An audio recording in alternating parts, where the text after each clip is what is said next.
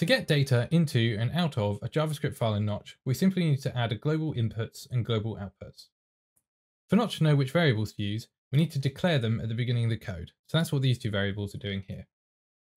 The variable I want to overwrite or input is a string, so I'm going to add a global input string. You'll see that a new property has been added to the property window and a new input has been added to the node in the node graph. To get Notch to use the right variable in the JavaScript code, we just need to double click the property in the property window to edit the property name. And then make sure that we use the exact same variable name that we want to override.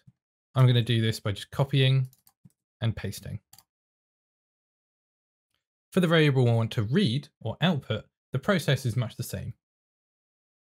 I'll add a global output, double click to edit the variable name, and paste in the variable from JavaScript.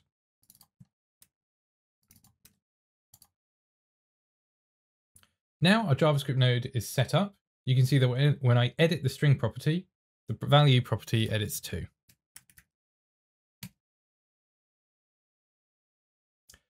I can now connect a text string node to the JavaScript input, and that will now control this string in property. You can see that updates the value property.